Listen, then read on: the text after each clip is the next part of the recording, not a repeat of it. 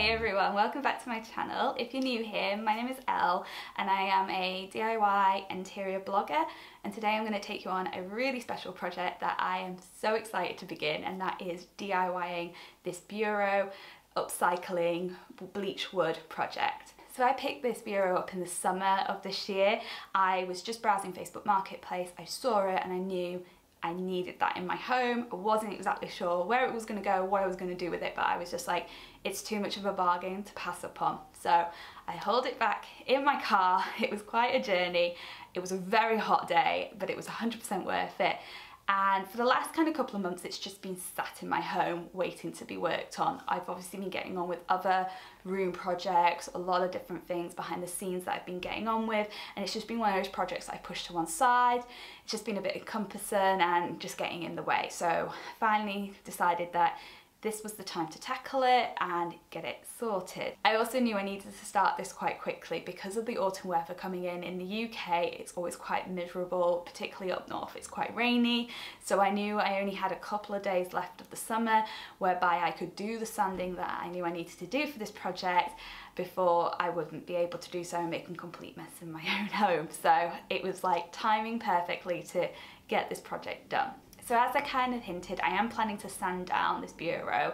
As much as I love the shape of it, I hate the colour of the varnish. It is completely too dark, too contrasting for my home. So I knew I wanted to sand it down, and I'd seen a lot of inspirational images of this kind of like light wood, bleach wood effect. I'll insert some pictures here, just ones I've been looking at on my mood boards and everything like that. And I knew I wanted to give this bleach wood technique a go, but I wasn't exactly sure how it was going to work out. There's so many different hints and tips on how to do it. Some of them just wouldn't work, like leaving out in the sun, because there was no sun. So I was interested to find a technique that would work and see where we'd go with it. I also knew that I wanted to change this function of it, and though I have been using it as a desk while I've been waiting to work on the project, I also knew I wanted to turn this into a bar cart, because I am planning to get rid of the pantry that most of my alcohol currently lives in to make way for a dining table in there very much in the future. But I knew I needed a piece to kind of host all that stuff without it being in the way, without it being too difficult to get to, you know, if we're entertaining, and I thought this was a kind of cool, unique way to do it. So I have an idea of the process in my head, but really I'm winging this project. A lot of this stuff I haven't actually done before. Like, I've done a bit of sanding, but I've never done sanding to this extreme.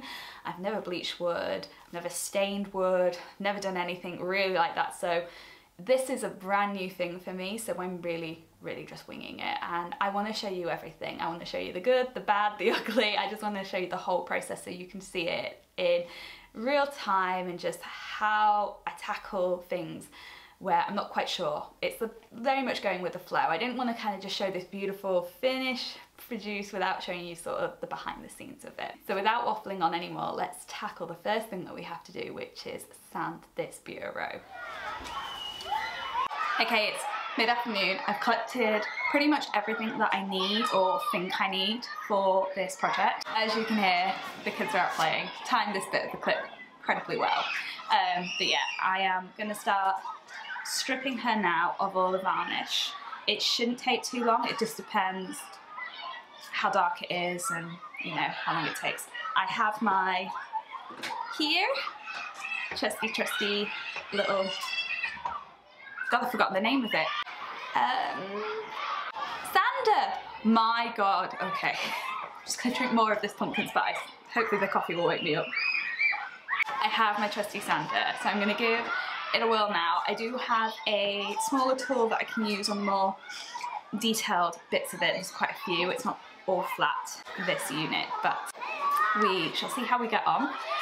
And yeah, I'm excited to see what progress we make. Let me sip and let's get sanding. Sip and sand.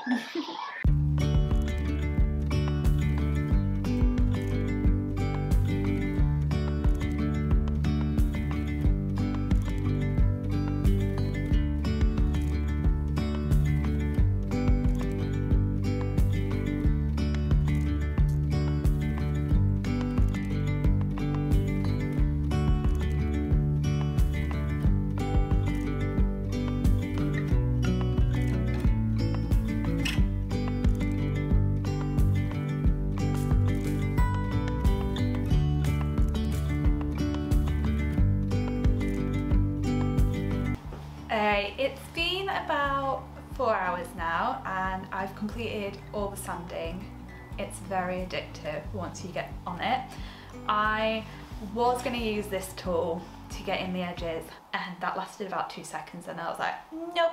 So I used the power sander to absolutely do every little nook and cranny of it. A couple of things to note when sanding. So number one, don't wear white. I am completely covered. My shoes are no longer white. Thank God they're machine washable, so I will put them in straight away. Number two, don't bother with your face because I came in, looked at myself in the mirror after wearing my mask and I had like clumps of brown like all here and everywhere where the sawdust had just landed on my face. So that's something to know. And number three is to just take it little and often and keep wiping away, because I was thinking I had already like sanded some bits. It turned out it was just like loads of sawdust. So little and often, keep wiping away and everything like that. So next thing to do is to bleach the wood. This is a chemical process which basically lightens the wood and lifts away all that orange and stuff as much as possible because it's still kind of in the wood still. So this is the mixture I've made up. It's equal parts bleach and water, so 50-50.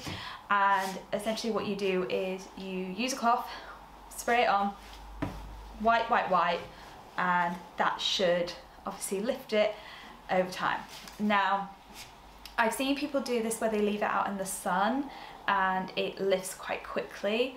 The forecast for the next 7 days is rain, so it's probably going to be a process of just doing it as and when, if that makes sense. So maybe little and often. So when I bring it in and I'll cover the floor in the kitchen, that's probably the best place it's going to be to do this. What I'm probably going to do is just keep applying it like overnight and throughout the day tomorrow until I've achieved the colour that I want.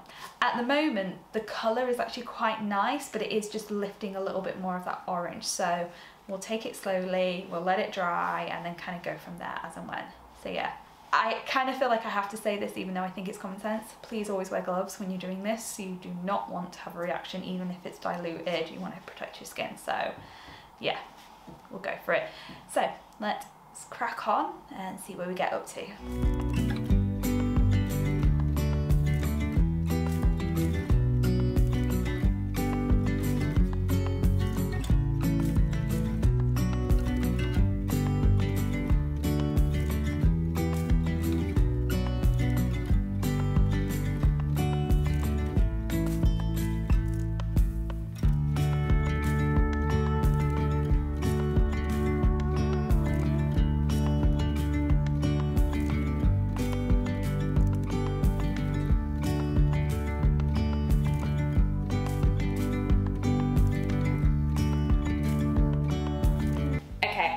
It is the next day. We are in much more sensible colour choices for doing DIY and my hair is being pulled up very tight, so I'm sorry if I look a little bit eggheady because I'm in between washes. So the wood is completely dry. I am obsessed with this colour. It is a little multi-tonal. If I open this up, you can see there's about 3 shades going on in here. There's also this, which is like the original bit of the bureau, which I suppose would hold letters and stuff like that in it that I don't necessarily want to get rid of. I think it's part of it, but I'm not sure what to do with it because it's not like I can strip this. It would be so fiddly. So I'm contemplating what I'm going to do. Like maybe I paint it, maybe I just leave it as it is. My husband said just to leave it as it is because I'm not going to be opening this up all the time when I turn this into a bar cart. So yeah, the next thing to do to kind of finish this off is to basically oil it, but let me take you down and I will show you the next bit of the DIY that we need to work on before we get to that bit. Okay, we're working with a very tight crop here because my kitchen's tiny and I'm not moving this until it's complete. So, as you can see here, I've removed the hardware. Obviously I had to in order to sand it down and bleach it. And in removing it, I discovered that there was actually different hardware here before. So these is obviously the original holes that belong to the bureau before, I'm assuming before it got revarnished and just kind of upgraded. So I've purchased some cast iron knobs. I think it just will look a bit more designer, like the inspiration on Pinterest I've seen for these like natural wood furniture pieces. So I need to fill the holes before I can stain it. Now, this is not as complicated, but I have never done this before, so I think I'm kind of overthinking it in my head, because normally when you fill and you paint over it, it's kind of none the wiser, like, because it's all the same colour, but I'm keeping this natural colour. And the oil that I'm using isn't actually a stain, it's like just an oil, just much like you would do with like cuticle oil, just kind of keeps it nice and soft and protected. So I need to blend it in before I get to that point. So we're off to my local B&Q. We are going to see what we can do for wood filler. I'm hoping the knobs come soon. They're really nice, like kind of little teeny ones that I think will look gorgeous on here. In terms of a DIY project, it's not actually taken that long, because it's kind of, if I had already had the knobs, it would have been done within like 48 hours. Bit shipping, but yeah, hopefully done by the weekend so I can start decorating for autumn, but who knows. Anyway, let's head off to our local DIY store, go and pick up the bits. I also have a few errands to run about, so this is really just going to be a bit of an errand day, but yeah, I'm excited to kind of move forward, and also just obsessed with the colour. I love it. I love it so much.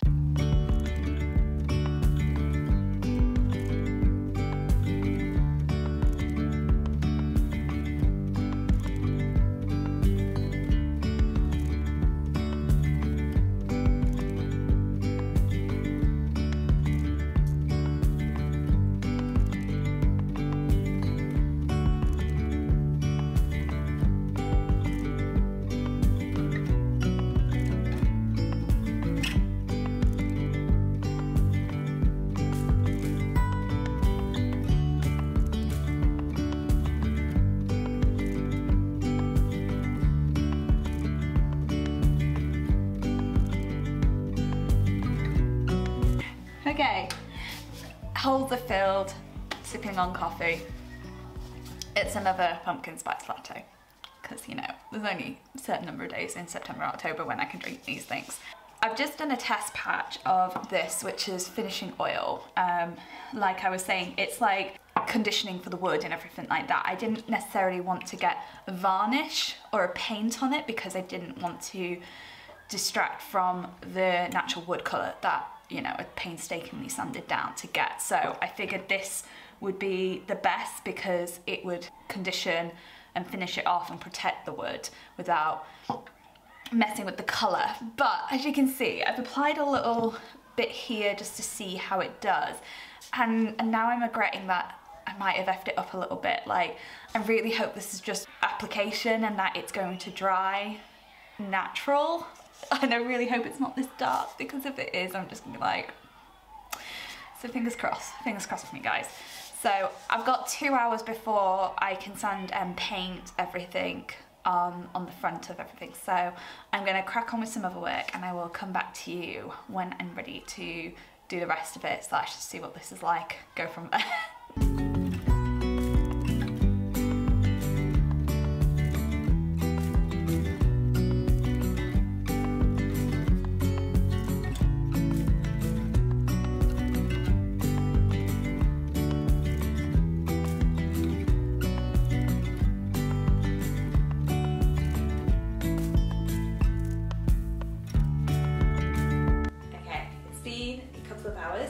Spoke to you guys. I've completely oiled the desk, and I'm back at DEFCON 5 worrying. There seems to be 2 different colours happening. The top is a lot lighter than it is here, and I don't know whether that's because of the bleach mixture or if it's 2 different woods. Either way, I'm not happy with the front, but I like the top. I'm hoping this is just me over worrying, and once I let it completely dry, everything will be fine. If not, we might have to go back to the drawing board, think of like re-bleaching it again, stripping it again. I have to strip it again. We'll see, we'll see. I'm thinking of worst case scenario here, and I think I just need to leave it to dry, see where it is the next day, but yeah.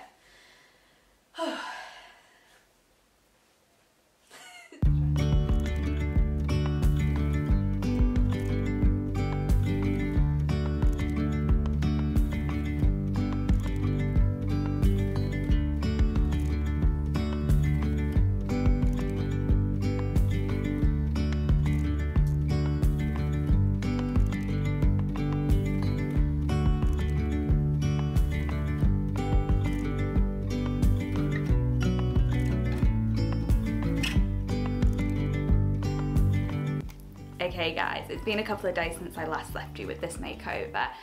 I have been slowly bleaching and resanding this back a little bit. After I put on the oil stain, it went really dark and I regret going for it because it was clear that the tester was not gonna work, and I just thought, no, it'd be fine. And then I was like, just create some extra work for yourself. But you learn, these things happen, so it wasn't too bad. Like, it just took a day to kind of bleach it back and sand it, and it is at a really nice colour now. We're very much at the end of this project, where pretty much all I have to do is give it a good clean, hoover out the rest of the sawdust and attach on the knobs and do a little bit of a touch-up paint job. So let me show you the knobs that I've got for this. These literally arrived the other day and I'm obsessed with them. I wanted that kind of like, I don't know if you can see it. Let me just, here we go, can we see? I'll give you a proper close-up, but I really wanted like a teeny knob. I wanted to go black hardware because I wanted to match the black accents in the room that I already have with the built-ins and future kind of accents that we're going to be doing when we make over the living room in the new year. So that was important to me to kind of get that kind of look. I also thought if I went with brass, it'd be too matchy-matchy with the rest of the cabinets in here, and I think because of how light it is, it would have just kind of blended in. So I wanted a little contrast. So we've got these to add on, which will take me no time at all. The other thing we need to do is just fill in and touch up where I've put the filler in. So where I filled in the previous holes to the hardware, obviously I went for natural wood colour, which is just a bit too light. Even when it was at its lightest, it was still too light for it. So I've been struggling back and forth for what I can do, and then I thought, actually, what I can do is if I just top it up with a little bit of black paint, it will blend in and look like one of the knots in there, so it won't be too obvious. And then once we've done those bits, the thing I need to do is just sort out the inside of this bureau. So let me take the camera down and I'll just show you what's going on here. Okay, I hope you can see me. I'm just like off camera shot. So this is the inside of the bureau. So this is the traditional bit where you would write on and everything like that. And then there's this insert here, which I assume would be where letters would go, stationery, etc, etc.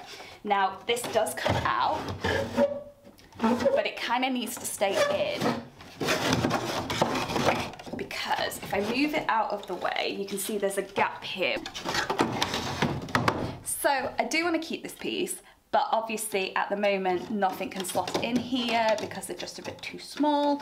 So I was wondering how I could do it. I thought maybe I could recreate this, but I've noticed that in its old wariness, it's kind of coming apart a little bit, and it's actually almost nailed on these individual bits. So my thinking is I'm going to keep this middle bit because I think this is cool for other stuff, but I'm going to remove these kind of side bits so that I can fit multiple stuff in here towards the back, because obviously with the way it slopes, there's only a certain place you can put tall bottles before they're going to get knocked over. So this is the other little bit of DIY they need to do whilst the other little bits are drying off. So it seems like a lot of work, but it actually isn't. So I'm just going to tackle these projects, and I'm pretty sure I'll be able to kind of do reveals to you tomorrow, although for you that would be like 5 minutes, but you know what I mean. So let's cue some time lapses of me doing some DIY.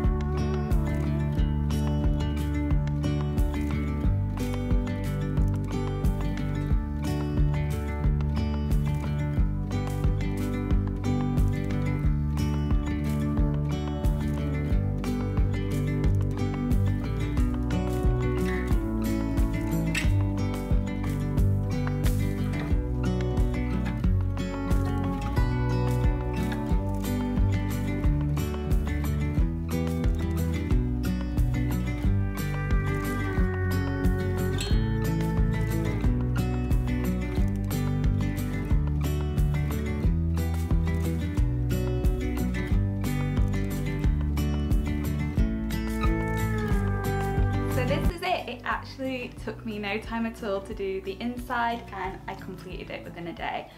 I am so happy with how this turned out. As I was putting in all the alcohol and everything like that, I just saw the vision that I had come to life and I'm obsessed. I'm so happy that I've managed to achieve this. Obviously, I need to play around with the design a little bit more on top and everything like that. I know there's a couple of pieces that I want to get. This in particular is going to become a DIY, which I've talked about over on my Instagram story. So hopefully we'll be seeing that very, very soon, and that will help complete the look of it. So I do hope I've inspired you to give your own DIY upcycling furniture projects a go. This is really beginner DIY, so anybody can do this. I do hope you enjoyed watching this video. Do let me know in the comments below, and which projects you're going to be taking on next, which projects you'd like to see me take on next. I have lots of room makeovers coming up. I do have a secret project coming up which I can't wait to take you on that journey. It is completely out of my comfort zone. It's nothing to do with residential interiors, hint hint. Yeah, I am so excited to kind of take you on this journey. So do subscribe to my channel if you're not already so you don't miss out on all that fun. Share this video with someone who is interested in upcycling their own furniture and needs a little bit of help. Hopefully this will inspire them to go ahead and tackle that project. And yeah, I hope to see you guys very, very soon. Bye.